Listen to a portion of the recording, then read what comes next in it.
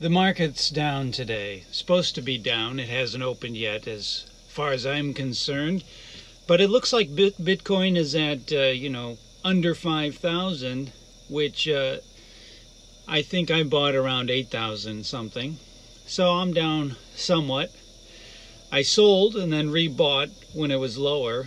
So anyway, then it went even lower. But it's a good opportunity right now because I think we're below where the floor would normally be. I think the floor would normally be about 7,000. So, don't know what that noise is. So it's a great buying opportunity. If you have some extra cash to throw in there. I use Gbtc, I think. It's grayscale Bitcoin. I bought that. My average is about $9.75. And last I checked, I think it's around 6 something. So yeah, a lot of loss. But you don't lose it unless you leave it. So just keep it in there. It's not worth selling. The only thing is we just went on vacation, so we're a little strapped for cash. I'm going to have to wait for a few paychecks. So there's two potential wins here, right? So either one, it stays low enough to where when I get some cash running in here, cash flow, I can invest it in the next 2 weeks, or it bounces back.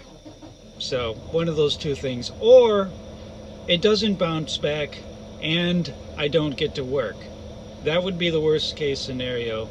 Then I just miss the buy. So anyway, last year I recommended Tesla and it was at 270 when I started, 260, something like that. Went down. I doubled down and tripled down to where my averages were 230. And even after the big market crash, it was still in the 500s. Your money would still be doubled right now. Now it might go down a little bit further, but it went up to 900. So when 230 to 900, now I got out around 400 something, and I got a pretty good return, like 40% or whatever, on my investment. And I could have gotten more, but when you time the market, it's very rare to get the bottom or the top, which I have done, within a couple of percentages, but you're not going to get it every time. So I'm just saying, the last time I made a video, I went in and it went down, averaged things out, and even if you take my top price and stick with that, it's still a great buy. It's still in a great position today. Unless it goes down today that much, so we'll see.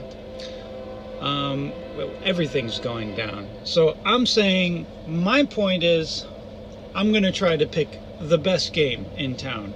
The absolute most increase potential. And that is, in my opinion, not gold or silver, but Bitcoin. Now, if you want to play it safe, you can get gold and silver, but I think Bitcoin is going to be the biggest play out of everything. I mean, there's probably something out there that's going to recover more than Bitcoin, but out of the things that I'm tracking, Bitcoin is the game. Just wanted to let you know.